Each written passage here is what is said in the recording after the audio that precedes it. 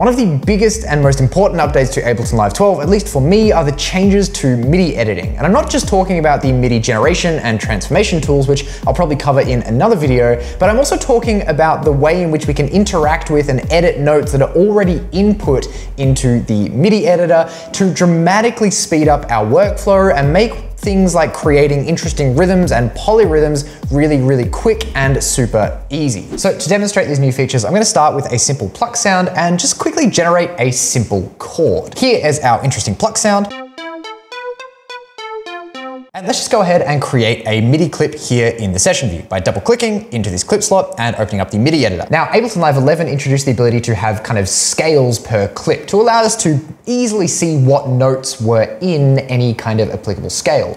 But Ableton Live 12 takes this a step further with scale awareness, which we'll touch on in a second. But to start with, and so we can use scale awareness later down the line, let's go ahead and set a scale for our clip. To do this, I'm gonna go over to the left in the clip and let's go to the scale section. Let's work in, say, G minor for this. So I'm going to select this G from the first drop-down menu and minor from the second drop-down menu, which it's already on. And then just to make sure scale awareness is on and the scale mode is on, we just need to make sure this little scale mode button here is clicked. To make life also a little bit easier, I'm going to highlight the scale that we're actually working in by going up to the highlight scale button here, or just pressing the K button on my keyboard. So now what I want to do is input a G minor chord. So all I'm going to do is just go down and find a low G. Let's go to G2 right here. Let's turn on the MIDI editor preview so we can hear what we're doing and input a G. Now, the first new feature of Ableton Live 12's MIDI editor that we're going to look at is the ability to now stretch or fit this note to a selected time range. So because I want this note to last for the whole bar, I'm going to select the whole bar and I'm going to right click on the note and come up to fit to time range, which we can see the keyboard shortcut here for is Option, Command, and J. So Option, Command, and J. And now that note is going to be stretched to the time range that I've selected. If I undo that, say I only wanted this to last for 3 beats, I could select 3 beats, use that same keyboard shortcut, and it will stretch that note to the selected time range. Now, because I want this to last for the whole bar, I'm just again going to select the whole bar and use Command and Option J to stretch this or fit this to the whole bar. And now let's create a chord, a G minor chord, except instead of just copying the note, I'm going to use a new feature here, which is the add interval feature. So this add interval feature here allows us to add a new note either above or below a MIDI note, an existing MIDI note, at a certain musical interval. If you have a scale set for the current clip, this turns from being in semitones, which we can see if I disable the scale here, it's currently in semitones, to if I re-enable the scale, it being in scale degrees. And why this is super useful is it means I can add notes or intervals either above or below a selected MIDI note, and I can be certain that any new note I add using this feature is always going to be in the key that I've selected. So let's select the G here, and because I want to create a triad, I'm just going to go up to this add interval selection and change this to +2 scale degrees, which it's already set at, and then click on the add interval button, and I'm going to click on this add interval button again. And now I've created a really simple G minor triad by using this add interval control here. If I wanted to add another note on top of this D here, all I need to do is just click on this add interval control and I can change which note is added by just adjusting this interval size. And so we can actually add a third up an octave as well. And now let's say I want to add some rhythmic interest to this pattern. Currently it's just a single chord, but let's make it a little bit more interesting. For instance, let's make it play consistent eighth notes. Now previously, in order to do this, I'd have to select all of the notes, shorten them, and then duplicate them, but Ableton Live 12 makes this really easy by giving us the ability to split selected notes to a grid. So for example, if I want to turn this chord here, which is just a single chord lasting for a whole bar, into consistent eighth notes playing the same chord, all I need to do is set my grid to eighth notes by either going up to the grid selection in the top right or just using the keyboard command, which is Command and 2 or Controller 2 to increase my grid size, selecting all of the notes with Command and A, and then I can just press Command and E or Control and E to split all of these notes to the current grid. And now we've created a consistent eighth note pattern using this current chord. Ableton Live 12 also gives us the ability to join existing MIDI notes. So for example, let's say I didn't want these notes here or these chords to be playing consistent eighth notes. I wanted this to just be a single chord. I could select all these notes and press Command and J or Control and J to join these notes together. And now I've altered the rhythm that these chords are playing. Let's go ahead and join a few more notes together. For example, let's join maybe these first two chords and potentially these last two chords here as well.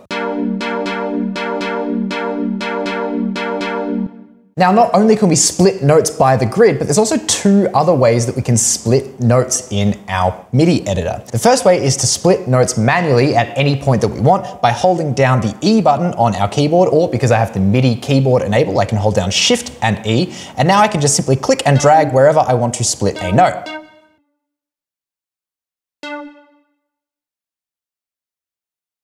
And this allows you to create really interesting rhythms by just chopping up existing notes.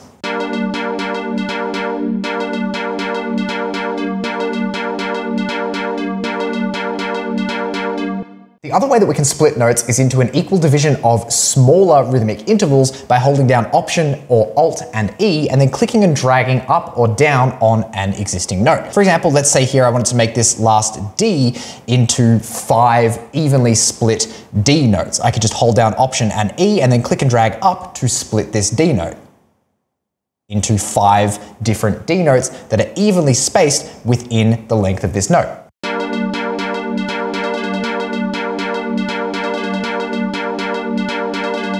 And this allows for the really easy creation of interesting polyrhythms that might otherwise be a little bit more difficult to create. Let's go ahead and rejoin all of these notes here in the middle and split this top B note 3 times.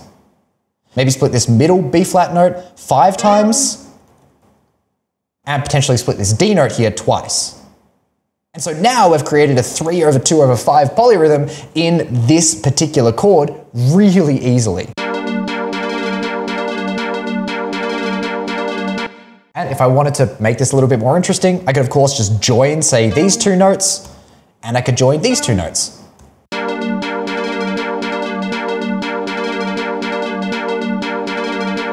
Lastly, we can also stretch the timing of existing MIDI notes up to 10 times their normal length or 10 times shorter than their normal length using the stretch control over here. For example, let's say I wanted to stretch out these two Ds right here. I could select both of them and I could go to this stretch here and maybe stretch them out to 3 times their normal length.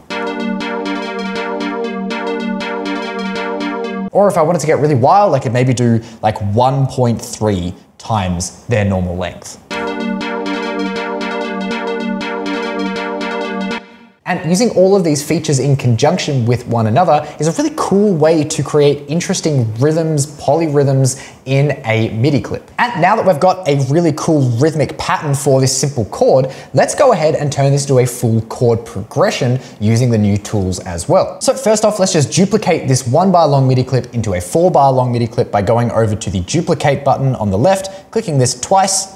And now we've duplicated that 1 bar long MIDI clip into 4 bars with the exact same notes and rhythms. And now we can use the new transpose feature to transpose any of the notes in this MIDI clip in terms of scale degrees rather than semitones, which allows us to transpose whole chords whilst making sure they still remain in key. So for example, let's zoom out here and let's create a chord progression by adjusting the transposition of the notes in bars 2, 3, and 4. So I'll select all of the notes in bar 2, and come over to this section just above the add interval section, which is this transpose option.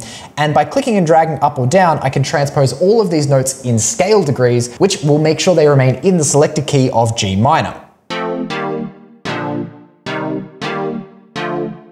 Let's do this again with bar 3.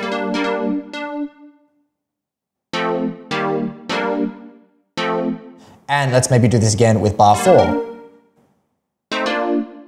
And so now we've created a really simple chord progression. You can see we missed some notes here and there. That doesn't really matter, but all of the notes that we've moved have remained in key.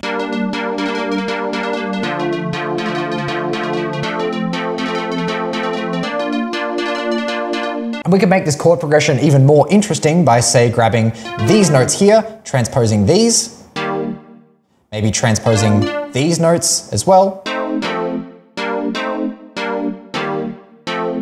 And maybe we could transpose these notes.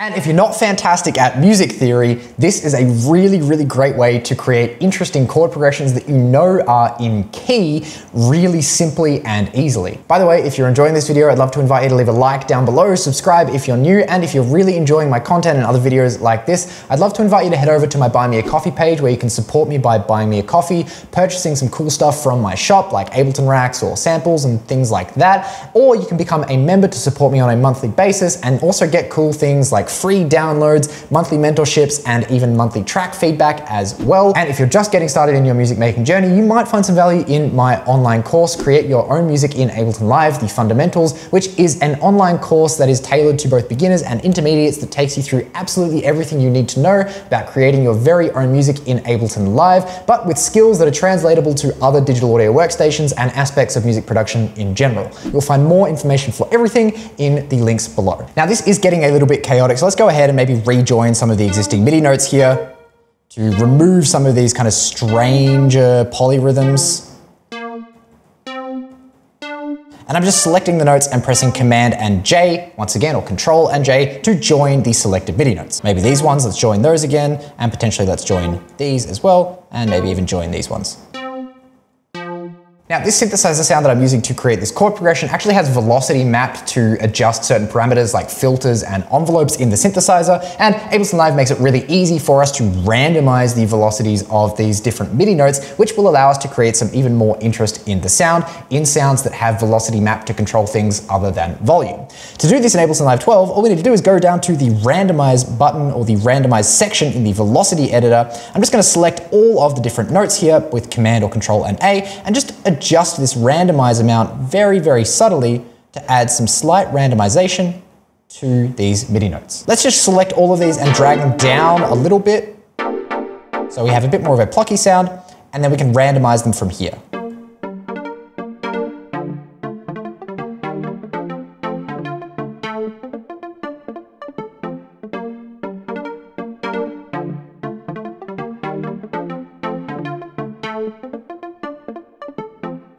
Now, if we want to, we can add kind of even more wonkiness to this chord progression or this rhythm using the new Humanize feature in Ableton Live 12, which will allow us to offset the start positions of each of the notes by just a tiny little bit to kind of mimic this idea that humans are never going to play anything entirely exactly in time, at least not like a computer can. So to do this, let's select again all of the notes with Command or Control and A.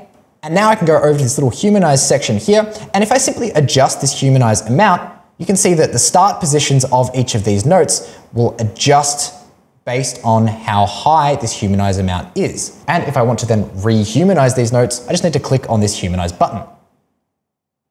And now, if we zoom in, we can see the start positions of all of these notes have been slightly offset. Now, because we have quite a chaotic rhythm going on here, this might not sound the best, but let's have a listen to it anyway.